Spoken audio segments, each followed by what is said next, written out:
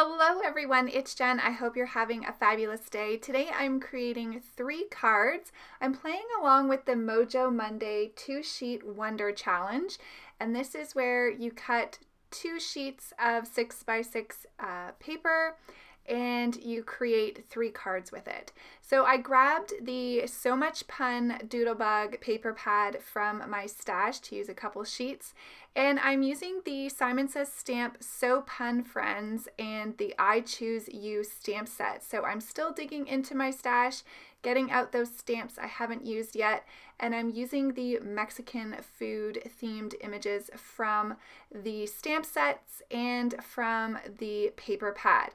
So there are instructions on how to cut the paper, and I'm not gonna lie, I was not very good at following the instructions.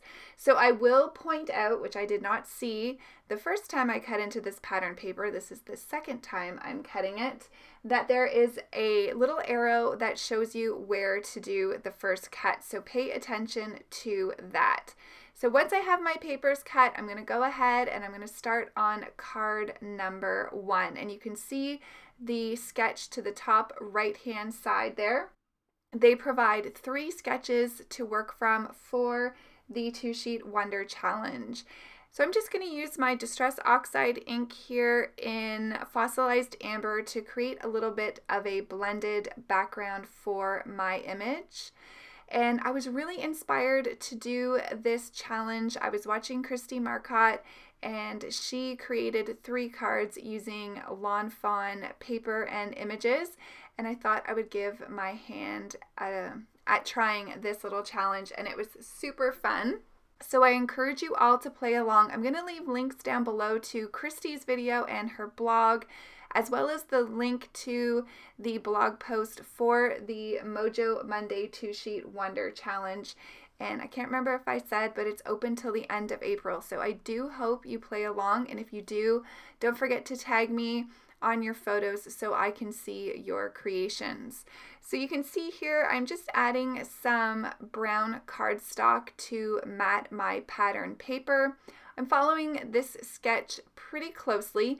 Now these images I already had colored out. I did this about a year ago for one of the 30-day coloring challenges that Kathy Rakusin hosts. So I've colored up every image in this stamp set, well, both of the stamp sets, and they've been sitting there. So as we stay home and stash bust, I thought I would go ahead and get these images on some cards instead of having them sit in my drawer. So I have a ton more of images, like I said, from the stamp set. If you want to see more cards using those up, let me know down in the comments and I can create another video using up those images. They are super cute, and like I said, they're already all colored, so easy for me to do some more videos. So for this particular sketch, I did decide to cut this long, skinny piece of pattern paper in half so that it went down longer on that one side of the card. I'm not sure that I love it in the end. I probably just should have kept it how it was and gone with the sketch, but I do like to try to change things up just a little bit. Sometimes it works, sometimes it doesn't, but not a big deal. So you can see here, I'm just adding an extra piece of cardstock behind that panel that's going to hang off the other one, just so that it's nice and even and there's no dips in the paper. This is a trick that I've also learned from Christy Marcotte. She is great with her pattern paper, and I learn a lot from her. You can see I added a piece to the back of this circle element as well, where it's going to hang off both of those other rectangle shapes. So now that I have all the pattern paper down, I can go ahead and place my image, my little taco, and the speech bubble comes in one of the stamp sets as well, and I stamped the sentiment taco bout amazing. As you can see, I did use some glitter cardstock. This is from Pink and Main. I love their glitter cardstock. This came in a previous kit that I worked on for them. and I think it ties in the green from the pattern paper. So we're moving on to card number 2, and I think in the end this one turned out to be my favorite. So again, I'm grabbing that Fossilized Amber, just going to add a little bit of ink blending to that white cardstock, and I'm going to adhere that down with my liquid adhesive to a piece of brown cardstock from my stash. I cut out a rectangle of the green glitter cardstock, just cut out the center of that. I didn't want to waste it, it's too pretty to waste. And no one's going to see it anyways, so I cut out the middle just to have that frame behind these two pieces of pattern paper. I love that little red and white print. It reminds me of a tablecloth, and then the little pattern paper with the tacos and the burritos and all the Mexican food is just super cute. So for this piece of brown cardstock, because so much of it is showing, I decided to run it through my Big Shot machine inside of an embossing folder. I don't use my embossing folders very much, and I don't have very many. So again, this was another excuse to go into my stash and use something I haven't used in a while. I did add a stamp block onto that just so that the liquid adhesive would adhere nicely to that cardstock, and I didn't get this square lined up the first time I placed it down, so I did pull it up gently and then recentered that onto the pattern paper. So now that the card design is done, I can add my 3 little burritos, and this sentiment reads, "Your Neato Burrito." I thought these 3 cards would just be fun cards to send that would hopefully bring a smile to someone, and it was great to be able to use up these images. So for the 2 on the back of the panel or behind that centered one, I just went ahead and adhered those down straight to the panel with liquid adhesive, and then I popped that middle one up on some foam tape. There's card number 2 complete, and now we're going to move on to the 3rd card. So this card I struggled with, I'm not gonna lie. You know when you have an idea in your head and you can't let it go? Well, I had it in my head that I was going to get this die cut hello sentiment on this card, and I think in the end it was a little too busy. But you'll see how I play with it, and in the end just can't give up on the idea of having it on this card. But first of all, I'm going to work on the elements for the card design. For some reason, I didn't cut that piece of brown cardstock to the proper size, so I just trimmed that up using my Tim Holtz Tonic Guillotine Trimmer. And then I can go ahead and add the green pattern paper to the brown cardstock, and for this little panel as well, I decided to cut it just to have it a little bit longer on the card to fill out the card a little bit more, so there wasn't as much pattern paper showing behind it. You're not going to see this because the rectangle will cover that up. I did want to just pull that over a little bit more, so I just gently brought that up, and I'm going to add a little bit more liquid adhesive and just shift it a little bit more to the right hand side.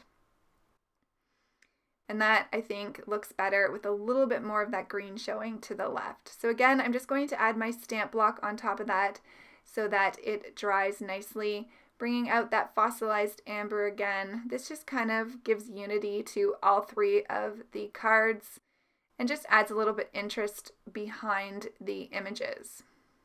I'm going to add a couple layers of scrap cardstock to the side that's going to be hanging off the 2 little squares now, seeing I've cut that long skinny rectangle in half. And then I realized that I almost forgot to add this band before I laid down that rectangle panel. I also wish I would have added the brown cardstock behind this focal panel here. It's the only piece of pattern paper, this isn't pattern paper, it's the only piece of paper that I didn't put that brown cardstock on the backing, and I think it would have looked better with it, but nonetheless, I think it still turned out cute. So because the little guacamole and the nacho chips, which are so stinking cute with their little faces, but because they are so tiny, I wanted to bring in this hello die cut. So this is an MFT hello word, and I just cut it out a couple times with white cardstock, and then a third time with that green glitter cardstock from Pink and Maine, and just added them so there was some added dimension. And like I said, I was determined to get it on this card. In the end, I'm not sure if it's too busy. I should have gone without it, but hindsight, you know what they say, is always 20/20. So it is what it is. You can see that I'm trying to figure out placement, and then I take it off and try to figure out if I want to have it without it. So I'm just going to have the little nachos and the guacamole dip sitting on top of that banner, which comes in the Simon Says stamp set, and it says, "You guac my world." So that banner die is really great. There's a number of sentiments that fit into it that go with the little images in the stamp set. You can see how much I fiddled with this layout. I'm going to add 2 of the nacho chips behind the little guacamole div, which is kind of the focal of this card. I had that 4th one there to the top, and I wanted to have him originally so it looked like he was kind of falling. I'm not really sure why he would be falling from the top of the card, but anyways, I play with the placement of this too, but there was just too many of them to have it in that cluster of the images. So I do decide in the end to put it in the top right hand corner just as more like an embellishment. I did kind of put that hello on an angle, and maybe I should have left it there and it would have been okay if I had left this final little nacho chip off. But again, I had them colored, and so I wanted to put it on the card. I could have put it on the inside maybe. But while I'm trying to figure out if I'm actually going to put that on the card, I'm going to bring in some of these little hearts cut from the glitter cardstock. This is from a die called the Lovely Little Borders by Heffy Doodle. It cuts out the perfect size hearts for embellishments. Now I'm going to put that heart to the top right, and then I'm going to decide to put the nacho chip up there, and I'm going to add that little heart on top of it. I think it looks cute, but I think this card is kind of busy, so not my favorite, but it was a super fun challenge, something a little bit outside of my comfort zone, I would say, but I had a lot of fun making it. So thank you so much for watching. Let me know which of the 3 cards was your favorite if you had one. I'll see you really soon in the next video, and if you play along with this challenge, don't forget to tag me so I can see. Have a great day, everyone. Bye.